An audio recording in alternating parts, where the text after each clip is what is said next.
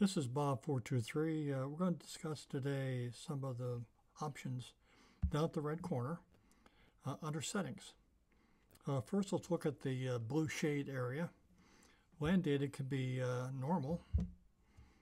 And normal means down by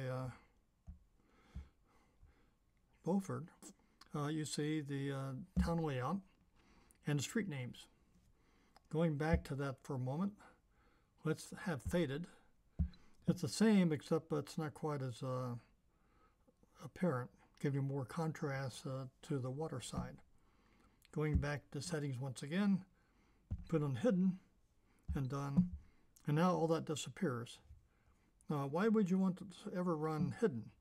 The reason really being that it puts less demand on the video processor, and you get a smoother action when you move the screen around, especially for tablets that have less power.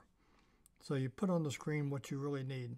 When you need the map of a city, just go to settings and set it appropriately.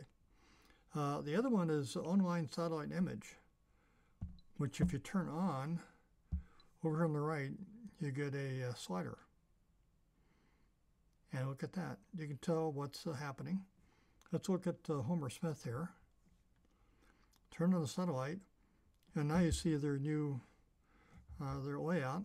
The most recent set of docs is not there, which is why you see that red line going into the left.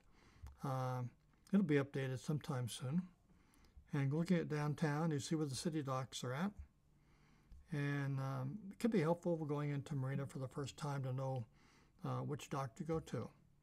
And you can turn it on and off and put it halfway so you can still see some of the depth markings as you approach the dock.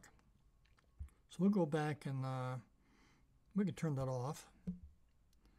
And that covers the blue line. We'll cover each of these in step in the next video. That's all for now.